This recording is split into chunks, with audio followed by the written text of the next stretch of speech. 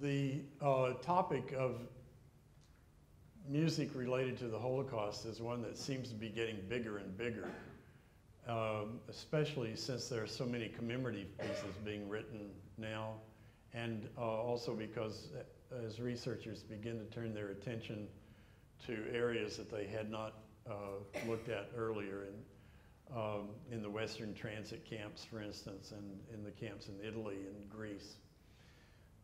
So I'm going to give you just a very, very brief overview of what happened in a few places. And in some cases it was unique, and in some cases it is typical of what happened in other ghettos or camps. I'm honored to be joined by some people from London Voices, some of whom I've worked with in the past, and it's always good to work with them again. And I thank Terry Edwards, their director, for organizing this for us. I'll set up what we're going to perform, and then we'll perform it, okay? And then at the end there'll be some, there will be time for questions and answers. The first concentration camps were opened by the Nazis in early February of 1933. This is a week after Hitler became Chancellor of Germany. And the early camps were not for Jews. A large number of Jews ended up in these camps, but they were not sent there at the time because they were Jews. They were sent there because they were communists or socialists or trade union organizers or other people that the Nazis just found to be unpleasant. And in these camps, sometimes songs were written to identify people as being from that camp. And one should remember too that before Kristallnacht in November of 1938, concentration camp prisoners could get out. They could have their freedom purchased by somebody on the outside. They simply had to sign over everything they owned to the German government and leave Germany. But they could get out. And the process of signing over everything they owned and making arrangements to leave Germany took a little while. So these songs became known to people outside the camps. And in some cases, prisoners would be transferred to other camps, and the songs would migrate. So the Buchenwaldlied, for instance, was known in most of the concentration camps. And I know a lady in Los Angeles who was asked why she wanted to go back to Auschwitz to be part of a film. She said, well, I'm still here and Hitler isn't. And she spontaneously started singing the Buchenwaldlied. She didn't sing something written in Auschwitz. She sang the Buchenwaldlied, which had migrated to Auschwitz. This song has a very, very interesting history. The communist inmates at Buchenwald in the 30s would spontaneously break into singing the Communist Internationale at roll call. And the camp commandant got sick of that, and so he had a song contest for inmates to write a song that everybody could learn, and then when the communists started singing the Internationale, an order would be given, and everybody else would start singing the Buchenwaldlied to drown them out, and they had these competing songs. The text of the Buchenwaldlied is this: when the day awakes, before the sun smiles, the columns march to the day's toils into the breaking dawn. And the forest is black and the heavens red, and we carry in our bags a piece of bread, and in our hearts, the sorrows. O Buchenwald, I can never forget you because you are my fate. Whoever leaves you, remember they could get out, somebody paid for it. Whoever leaves you, he alone can measure how wonderful freedom is. O Buchenwald, we do not lament and wail whatever our fate might be, but we want to say yes to life, for someday the time will come when we are free. Now, this song, this text sort of walks a tightrope, doesn't it? Because this was going to be sung in front of everybody, and the commandant was going to pick the winner of the song contest, so they couldn't go too far afield, but it still expresses this hope for freedom. It was written by two men.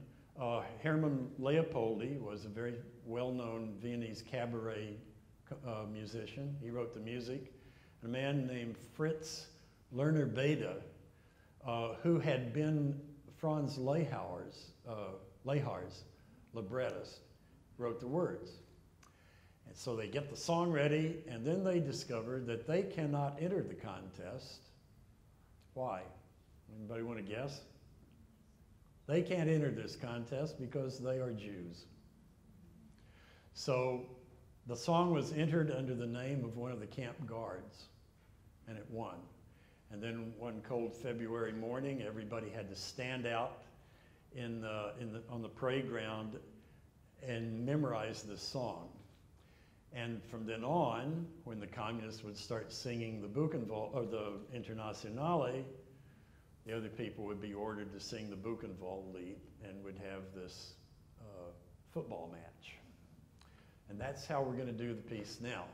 Please come up. You wouldn't know it to look at them, but half of these singers are communists. And so they will start. Oh, another thing, you know, there was no pitch pipe. There was no conductor. Somebody would just start singing, and then everybody else would join in. So that's what's going to happen now. The communists will start, and then somebody will give the command to sing the Buchenwald Lied, and we're off to the races.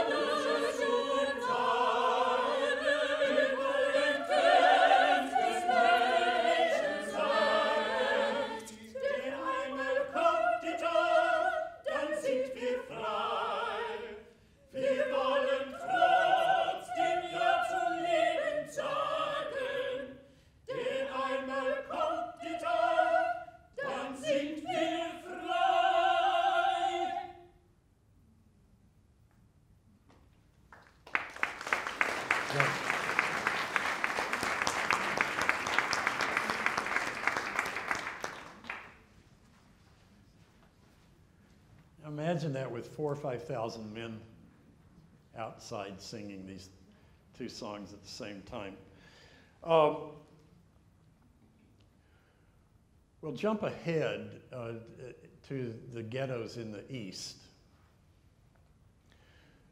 There was a rich musical heritage among Ashkenazic Jews, and they essentially had songs about everything, every activity of life. And in particular, in these camps, in the ghettos,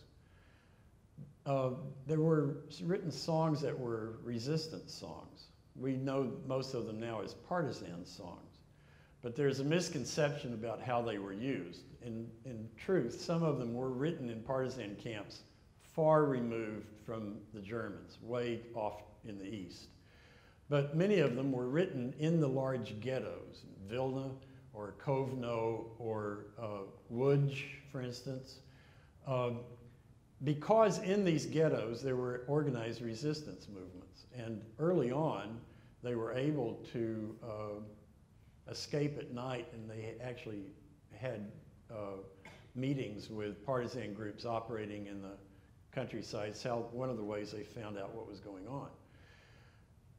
The Nazis never went into the ghettos. They were all fenced off and self-governed by a Jewish council of elders who they would organize police forces and things like this. In fact, in one ghetto, there was an elder who was really opposed to any kind of music making. He said, you shouldn't dance in a graveyard. And there were all these street musicians. And the council of elders said, okay, we'll outlaw the street musicians. But at the same time, they had a ghetto police force, and there was a band made up of police officers that had to play for official functions inside the ghetto. So the Council of Elders, after they've outlawed the street musicians, they then deputized all of them and put them in the police band. So they did what this Jewish elder wanted. They did away with the street musicians, but they didn't do away with music. And these resistance groups had these songs that were very strong anti-Nazi songs, full of hope. And incidentally, the Communist International and the Buchenwald Lied they both have the same aim. They're talking about hope. I mean, from different angles, but they were all about hope. The song we're going to perform now is a very famous partisan song called Zog nit kein Mol. Never say you are walking the last road, despite leaden skies obscuring blue days. The hour we have longed for will come. Our step will beat out like a drum. We are here. This is a sentiment expressed in 2009 by the lady I just told you about in Auschwitz. When I asked why she wanted to go back, she said, because I'm still here, Hitler's not. So we're going to do this song the way it would have been done at the end of one of the meetings, the resistance group meetings, and we'll put this in the Łódź ghetto, although this song was mostly better known in Vilna. But I want to place it in the Łódź ghetto because there was a young woman named Rachel Baum who was part of the resistance movement in Łódź, and they had noticed that the cattle cars that took people away, the same cars came back empty. It was the same railway cars. So they devised a scheme by which, when one of the resistance members had their number come up and they were shipped east, they would have a little piece of paper and a pencil with them, and they would keep track of when the train stopped and what time it stopped. And by looking at through the slats in the walls of the train, they could see how large the train station was and what direction they were going, et cetera, et cetera. And they would send this information back by folding up the paper, hiding it between the floorboards. And when the empty car went back to Łódź, the people cleaning it out would find the paper, and then they knew what was going on. And then the case of Rachel Baum, she wrote back after she listed all this pertinent information. Then she said, we keep singing our songs. So here comes Zog nit kein Mol, and at the end of the meeting, somebody, probably with an instrument, would start playing it. And then somebody would start singing, and then gradually people would join in and create a new arrangement. It was probably different every time they sang it, because they might have a different instrument that night, or different people would start the song. So that's how we'll do it now. It's just as if this meeting is breaking up, and the pianist starts them off, and they sing.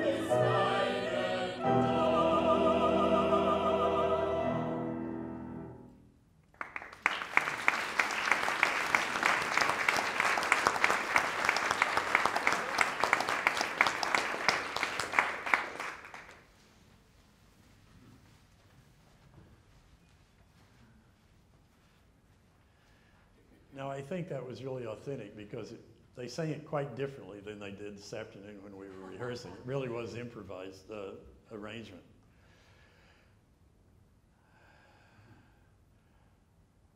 Yiddish songs are common property in the Ashkenazic community.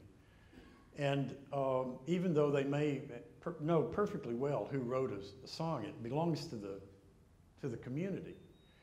And the most famous Yiddish song is a lullaby called Raisins and Almonds, which was written about 1850 by a man named Abraham Goldfaden, who was a very famous composer of Yiddish musicals. And this song was known by everybody. So that during the Nazi period, the people were writing new songs, but that means they're writing new lyrics that express something that's happening in their ghetto at the time, something terrible usually. And they write the lyrics so that it can be sung to Raisins and Almonds, because everybody knows that tune. And they picked other tunes too that were well known. So from the Holocaust period, we have lots of songs that are supposed to be sung by the same melodies, right? Pre-existing melodies that everybody knew. And Raisins and Almonds was also done in its original form. It's a beautiful lullaby. Go to sleep, my son. Your father has gone away on business, but he's coming back, and when he comes back, he will bring you raisins and almonds. It's a lullaby. In 1943, in Łódź, Yitzhak Spiegel, who was a lyricist, and David Begelman, who was a composer, wrote a parody of Raisins and Almonds with a brand new melody and a new text. This text is, try to go to sleep, son. Your father is gone, probably not coming back, and there won't be any raisins or almonds. So Roz is going to sing both of these, one after another, Raisins and Almonds first with the piano, and then unaccompanied, no more raisins, no more almonds.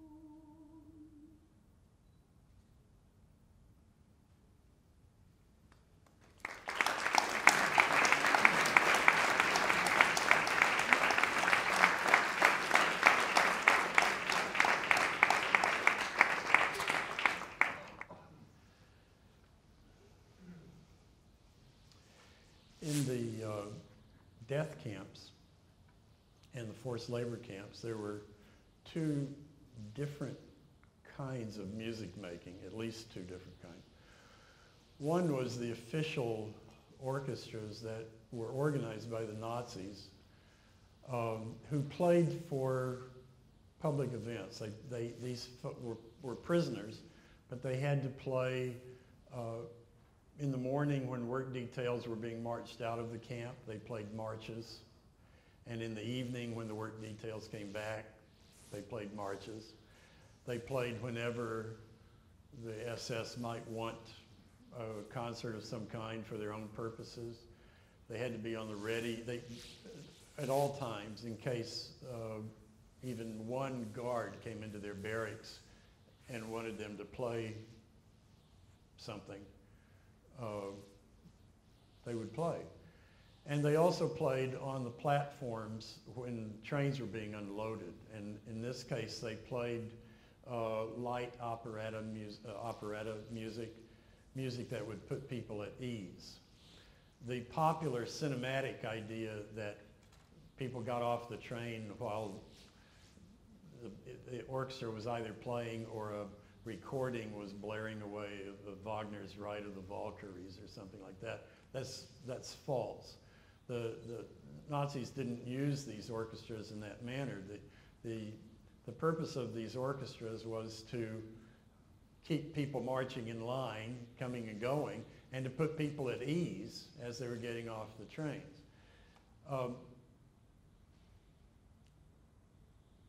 The other kind of music making that took place in the forced labor and death camps was secret in the barracks. And the earliest example of that is even before the Holocaust actually starts with Kristallnacht. This was in Dachau in 1938. Herbert Zipper and Ura Seufer wrote a song called the Dachau Lied. These men in Dachau picked up scrap lumber. They bribed a guard to get wire, and they made their own small guitar-like instruments that didn't make very much noise. And they had secret concerts in an unused latrine one night a week. And they had to just remember, dig out of their memories this music that they were going to play, besides the new song, the Dachau Lied, that Herbert Zipper wrote. After the war, Dr. Zipper became somewhat of, well, after Dachau, he had his freedom purchased by his family, and he and his wife went to the Philippines, where he started the Manila Philharmonic Orchestra. He was conducting that orchestra when the Japanese invaded the Philippines, and he kept concerts going for a while with the Manila Philharmonic until the Japanese realized that he was actually working with the Philippine underground. And they arrested him, and he spent the rest of the war in a Japanese prisoner of war camp. It's always been amazing to me that they didn't execute him, but they did not. And after the war, he had quite a career internationally as a music educator. And the Viennese decided he was one of their authentic heroes, and several times he went back to Austria, and they would have these big concerts where he would conduct an orchestra of anywhere from 14 to 20 guitars playing the Dachau Lied. So this secret music making was a very viable part of life in the death camps and the forced labor camps. There's a song, a Yiddish song called 10 Brothers, Jane Britter. And this is a very well-known song. It's these 10 brothers who, one by one, die in a variety of industrial accidents. But in the version sung in Sachsenhausen, one by one they were led off to the gas. Now, whether or not inmates could get away with this kind of music making dealt entirely on the mood that the guards were in or the attitude of the commandant. And in the case of St. Britter, guards surprised men in the barracks practicing this. They even had choreography. They were practicing this with choreography, probably one singer at a time leaving the stage. And they were sent immediately to Auschwitz.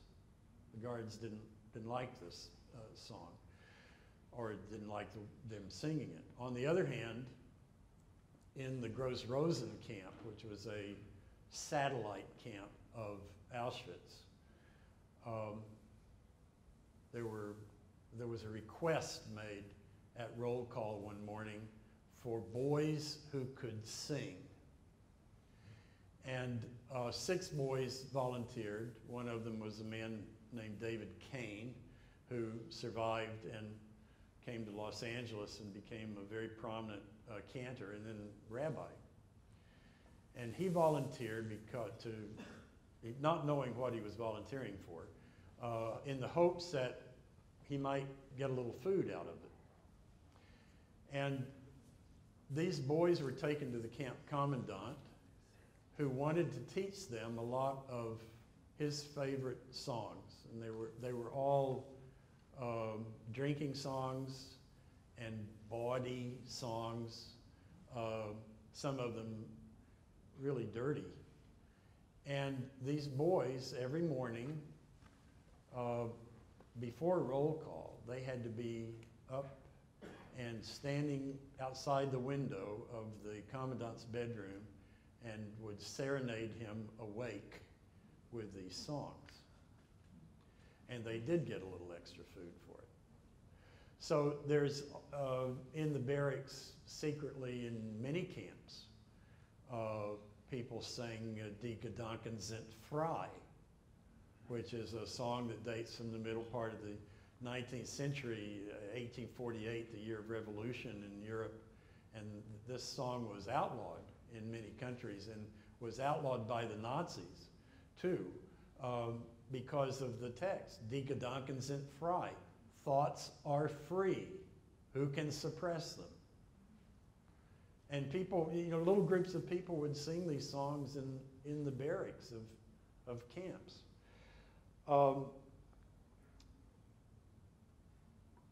At one point in Auschwitz-Birkenau, there was so many people coming in that there wasn't a lot of singing going on. The women's orchestra at Birkenau there were transport after transport after transport coming in from Hungary. And the orchestra had to play. They started during the day when the trains started arriving, and they played throughout the night until they had to stop and go play marches for the work details. They played through their entire repertoire 3 times as these people from Hungary were getting off, being unloaded. And sometimes the survivors from these orchestra have given testimony to the effect that they would hear people singing when they got off the train as they're going to the gas chambers. There was one carload of French resistance fighters who sang the Marseillaise as they went in. Among Jewish folks, it was very popular. Well, popular is not really the right word, but many people would sing the Shema, "Hear, O Israel, the Lord our God, the Lord is one." Or they would sing Ani Ma'amin. Do any of you know this song? Ani Ma'amin is the 6th article of the Jewish faith. There are 13 articles that were formulated by Moses Maimonides in the Middle Ages. Ani Ma'amin means I believe with perfect faith in the coming of Messiah. Yea, though he tarry, still he will come. And people chose to sing that going into the gas chambers. Late October 1944, just before all of the gas chambers were shut down in Birkenau, there was a revolt staged at one of the gas chamber crematorium complexes. And the Jewish prisoners who were in charge of putting people into the gas chambers and taking out the bodies and all this, They were called Sonderkommando. They staged a revolt. They overpowered the Nazi guards. They took their weapons, and they actually made a jailbreak. They got out of the camp into the countryside, and it took a few days for the Nazis to track them all down. But they did. They got all of them, and they brought them back, and they were publicly executed in front of all of the assembled people in the camp. But when they were brought out for execution, they were in a truck, standing in the back of a flatbed truck. They started singing Ani Ma Amin, and spontaneously, the entire camp started singing it with them. Now, we had 4,000 or 5,000 people in Buchenwald singing the Internationale and the Buchenwald Lied, but here we have many more thousand than that, singing all together Ani Ma Amin as these men are taken to execution. At the time of the big Hungarian convoys, in a town in Hungary, the Jews were rounded up and herded into their synagogue. And they didn't know what was going to happen next, because they knew what often happened in the East. The Nazis' typical plan of operation, if the synagogue was built from wood, they would lock the Jews into the synagogue and then set fire to it. So all of these people are herded together into the ground floor of this synagogue, which in itself was a desecration, because the women and children were supposed to be separate behind a screen or in the balcony. But the Nazis put everybody in together, in the dark. And they didn't know what was going to happen. And the cantor, who was among them, started singing. One would think that he would have sung one of the Jewish prayers, right? No.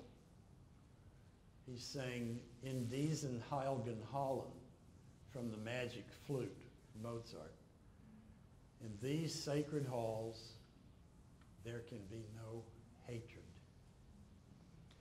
So just imagine what it must have been like in that dark synagogue.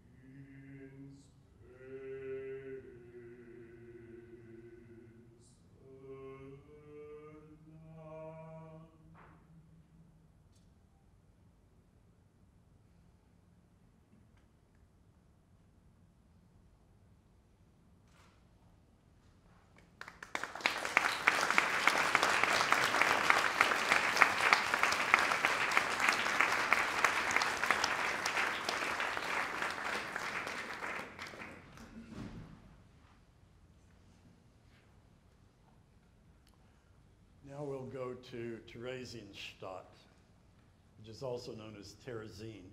Terezin is the Czech name of the town. Theresienstadt is the German name, and it's the name that was used during the war for the ghetto concentration camp that was established there in 1941. There's been more work done about music in this place than any other place during the Holocaust, because it was a town that the Nazis chose to make a propaganda film. They wanted to show to the neutral countries that they were indeed simply relocating Jews to towns of their own.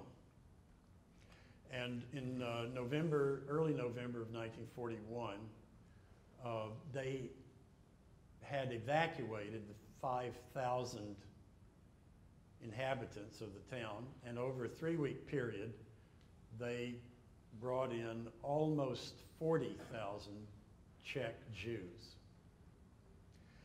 And music started immediately. A man named Raphael Schechter, who was a choral conductor in Prague and the choir master of the Czech National Opera, was in the first trainload of men sent there. And their job was to actually complete the construction of a fence around the city and to clean up unused barracks, military barracks, for use by all of these extra people.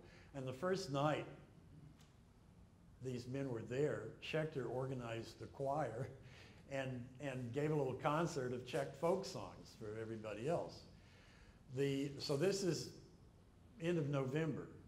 The first documented concert took place in Theresienstadt on the 6th of December.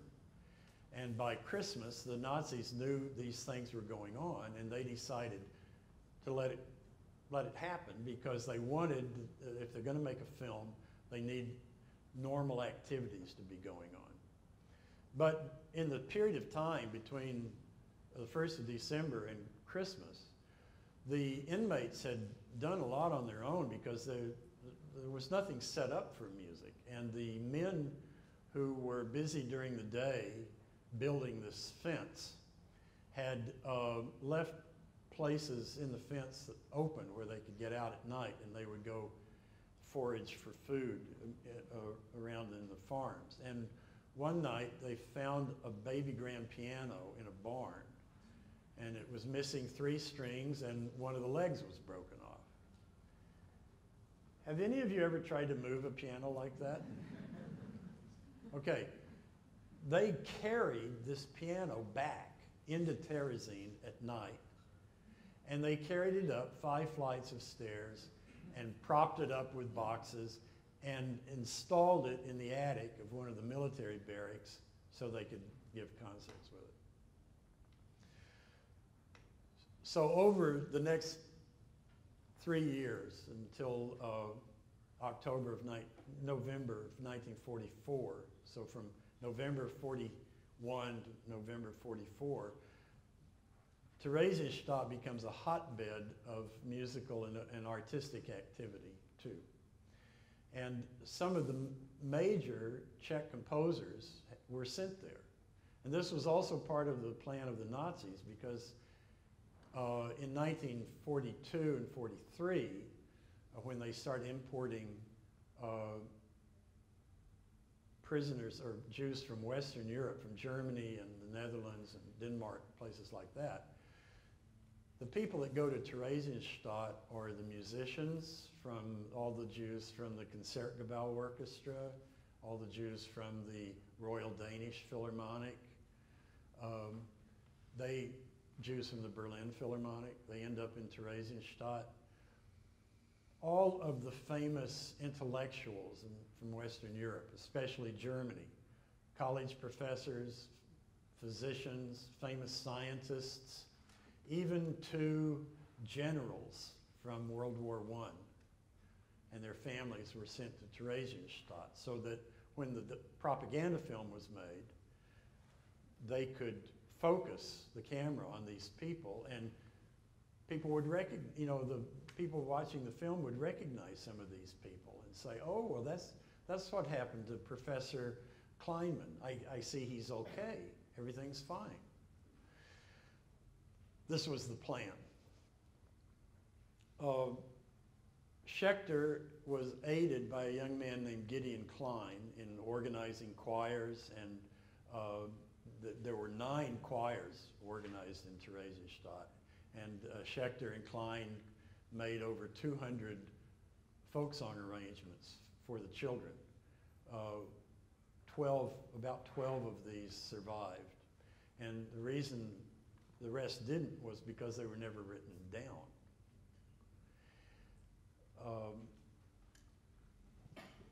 And sometime after Klein and Schechter were sent in, there was a man named Pavel Haas, who at the time was the best known of these composers in Czechoslovakia. He had been a pupil of Janáček, was a major figure in Moravian music at that time, even though he was on the young side of middle age. Schechter and Klein tried to get him to get with the program, and he was too depressed to do it because in order to save his wife and child, he divorced his wife before he knew that he was going to be sent to a camp. And so he divorced his wife, and this worked because his wife was a Russian immigrant. Her family had fled the Bolshevik Revolution. The city hall in their town had been destroyed in the revolution. They had to get new identity papers. And so the new papers they were issued did not indicate they were Jewish. So Haas knew this, so his daughter told me that she remembered, even though she was just a toddler, but she remembered periodically the Gestapo coming, banging on her mother's front door, and her mother would literally wave her immigration papers in their face and say, "Where does it say I'm a Jew?" And she got away with it. But Haas, Mrs. Haasova died in 1984, and her daughter still, and her family lives in Brno now. But Haas was so depressed that he couldn't work for a year. And eventually he did, and he wrote what is considered to be the masterpiece of all the music written in any of the concentration camps. It is a song cycle called 4 Songs on Chinese Texts. There was a volume of Chinese poetry in Czech translation that was very popular in Czechoslovakia at that time. And either Haas brought it with him into the camp or somebody had it. And he set 4 of these poems to music. They're all poems about homesickness. But you know, the people who had really given up, they didn't get homesick. They had just given up. And this embracing the idea of wanting to go home is part of hope, isn't it? When they were performed, it caused such a stir that the whole recital over a period of the next weeks had to be repeated 3 more times because there was such a demand for tickets to hear this. So we'll do one of them. We're going to do the 3rd one. Far is my home, O moon. This is not the best English translation, but you get the idea. The moon glows from black darkness of the sea in that far land. It is blossoming too. Love is lamenting its lost dream. It waits for a far-off evening. The moon shines ever brighter through my tears. I put on night clothes. The hoarfrost chills so much. My hands are so empty, they say nothing. Oh, sleep, give me a dream. Give me a dream of going back home. Sleep, you can't give me a dream. My yearning keeps me awake.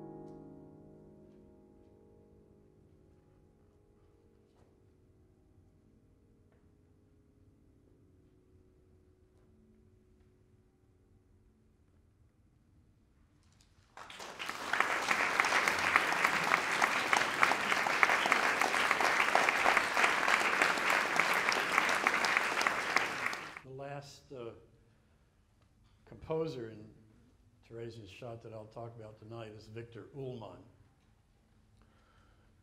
Ullmann was a composition student of Arnold Schoenberg and also of Alexander von Zemlinsky. I don't know if you may not know Zemlinsky. He was a very important Austrian composer. In fact, he was one of Schoenberg's teachers, and he was also Schoenberg's brother-in-law. So Victor Ullmann got both sides of the family here. He was fairly well-to-do because his father, even though he was Jewish, his father had been elevated to the Austrian nobility because of really heroic service in World War I, and was stationed more or less out of harm's way in part of Silesia that actually belonged to Czechoslovakia at that time.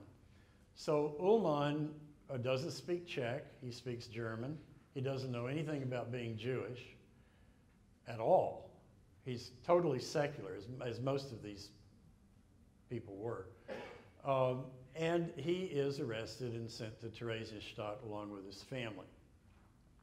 There is a chance that he would have been arrested anyway, even had he not been Jewish, because he was a follower of Rudolf Steiner, who was an Austrian philosopher and architect and started the Waldorf schools, which are still going around the world. Very popular in the United States, as a matter of fact. Steiner was hated by Adolf Hitler. For one thing, he was a successful architect. And his philosophy had to do with building up people and being very positive and all of this, which also didn't fall in line with National Socialism. So people who belonged to the Anthroposophical Society could also find themselves in concentration camps. So Ullmann had 2 strikes against him already, if I can use an American baseball term. He realized when he got in Theresienstadt that most of the music-making activities were aimed at choral music, and especially at music for children. There was a string orchestra, but there wasn't any combination of the two. Even Raphael Schechter staged The Marriage of Figaro and Carmen and The Bartered Bride, but they always were done with piano, with Gideon Klein at the piano. They would eventually give 16 performances of the Verdi Requiem, but it was with piano. And Ullmann realized that all of these activities were aimed at music that everybody already knew and music for children. And so he got the Council of Elders to let him start what he called the Studio for New Music. And he encouraged composers who were there to write music like the piece you just heard. And they had performers in Theresienstadt that could perform anything. I mean, these were the best people in Europe. They were all there together, crammed together.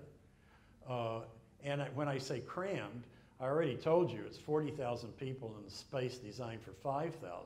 But at one point, late in 1943, when all of these transports are going to the death camps, the population of Theresienstadt swelled to over 100,000 people.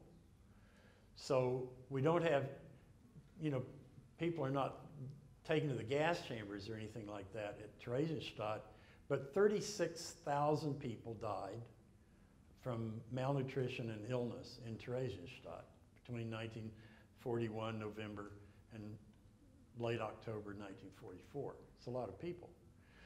So Ullmann is writing this new music, 3 piano sonatas, a string quartet, a lot of songs, an opera called The Emperor of Atlantis, which is another evening all to itself. But he also knows that he has these choirs. So he makes arrangements of Yiddish and Hebrew folk songs. Well, except he didn't know any Yiddish, he didn't know any Hebrew, And he didn't know any Yiddish or Hebrew folk songs. So where does he get this music? And the best guess is that he got it out of a book, a Zionist songbook called Maccabi Liederbuch, published in Berlin in 1931. There was a copy in Theresienstadt. We don't know if one of the prisoners brought it, or it may have already been in the town library. But his arrangements are in the same keys as the songs are in the songbook, and he uses the same German transliteration of the Hebrew and the Yiddish. So it's a good guess that they came from there. So we're going to sing the two songs that he arranged for mixed choir, and we'll do them as if they were one piece, one following right after the other. The first is Eliyahu Hanavi, which is sung at the close of every Friday evening service. It's calling on the prophet Elijah to come back and proclaim redemption, proclaim the Messiah's coming. The second song is a Zionist song called Anu Olim Artsa. We are going up to the land with song. Now, in Israel today, they sing Anu Banu Artsa. We have come up to the land. So we'll do these two without pause.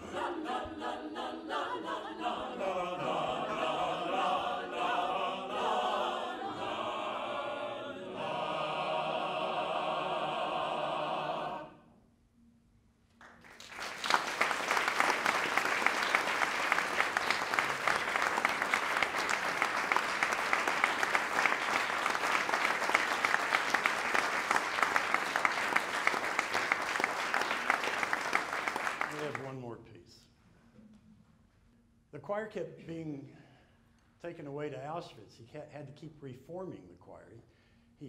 So he actually did these 16 performances with 4 different choirs over the course of a year from 1943 to October of 1944.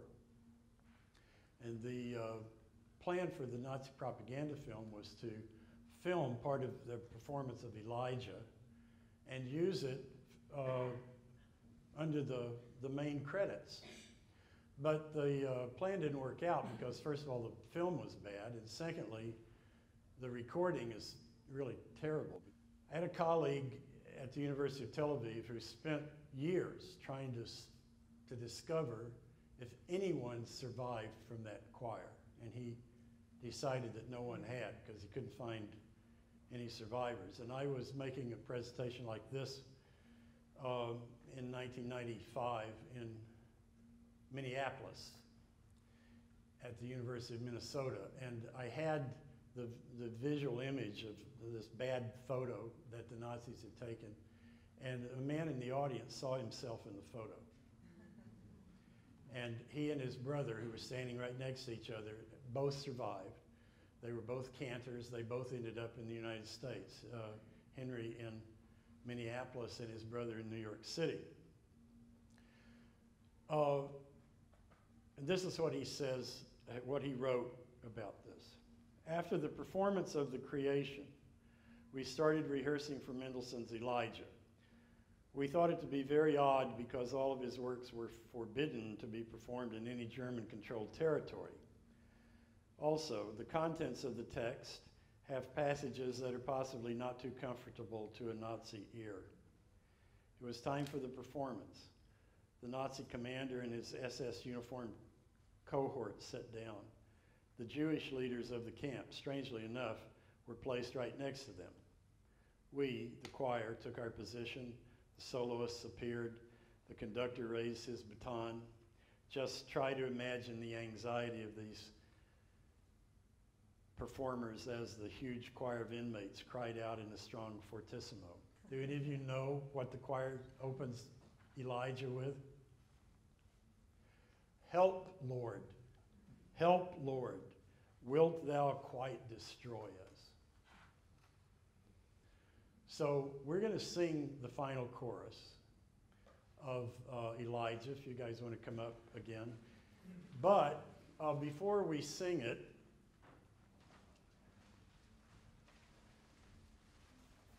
let them get situated.